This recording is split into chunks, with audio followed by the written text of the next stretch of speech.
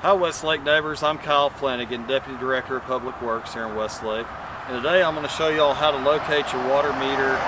It's typically at a black box here on the edge of the street, right at the curb. For all intents and purposes, this is the one to our facility right here. So I'm going to show you how to get to the meter and actually find the valve and turn the valve off to isolate the leak if you have a leak, if you hear water running in your home and you've got an emergency. So here you go. You're going to come out and lift the box up. And be careful, there's a wire here. You don't want to be breaking that. That's just there so we can read the meter. So I'm going to show y'all how to turn off the actual water supply to your home. What I'm going to use here is a turn-off key. This turn-off key, you can find these typically in the plumbing section at any hardware store.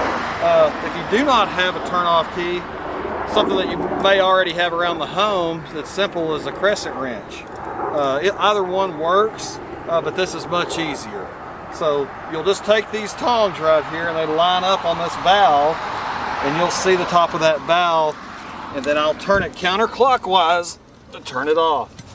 All the way around. You'll feel it stop, and now the meter is off.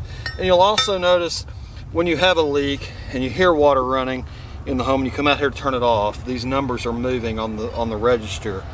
Now that we know that we've got it off, the number should stop. Now that you've got the water turned off and the leak stopped, the best thing you can do is call a plumber, a local plumber, and have them come out and assess the situation.